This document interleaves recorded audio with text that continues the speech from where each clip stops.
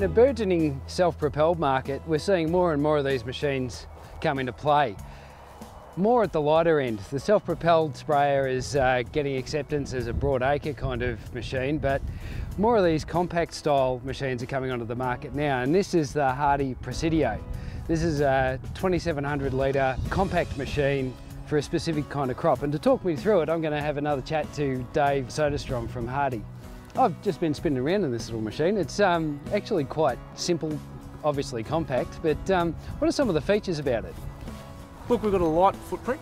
Yep. So for those that are running in row cross situations or soils that's prone to pugging, yep, this machine's going to get across it without bogging the ground up. We've got a four-wheel drive system, so of course plenty of power to get down onto the ground when we need it. It's a 190 horsepower Deutz engine in it, and it's hydrostatic drive. Hydrostatic drive, but what makes this machine probably a little bit unique in its drive system is we don't require full engine power to deliver power to the hydros. We actually have a transmission system, and we only dial in the amount of power that we need for a forward speed. Now, is this capable of maintaining sort of Australian style fast spraying speeds, like over 20k an hour? Absolutely, it's got a 3-speed transmission in it.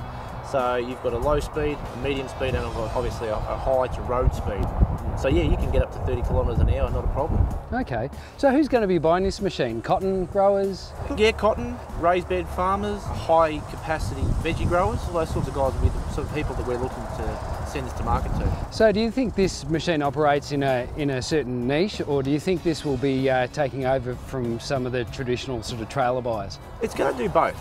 Guys are still looking for efficiencies, and a smaller machine like this means that they can leave their big tractor at home and jump in the SP, get the job done and come home. The PRESIDIO comes with all the usual sort of Hardy features that we kind of expect across the range? All the usual features that you'd see right through the Hardy range, right down onto the trailers. Steel or aluminium booms such as we've got here, standard issue controller right through the range now, so that's a guidance as well as a rate controller. I noticed inside there it has the HC 9500 spray control unit. Now that's standard on this machine? It is standard, yes, on this one, yep. Okay. What about things like auto terrain control and things like that?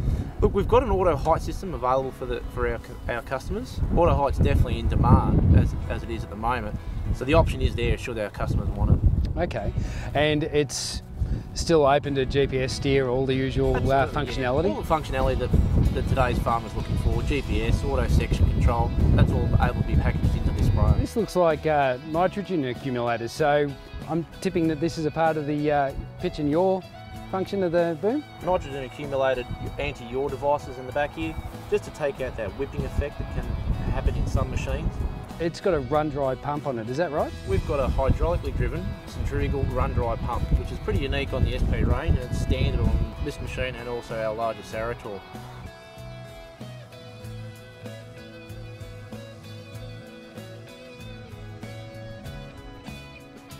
So the market's becoming spoilt for choice when it comes to compact self-propelled sprayers, and there's only going to be more product coming onto the market.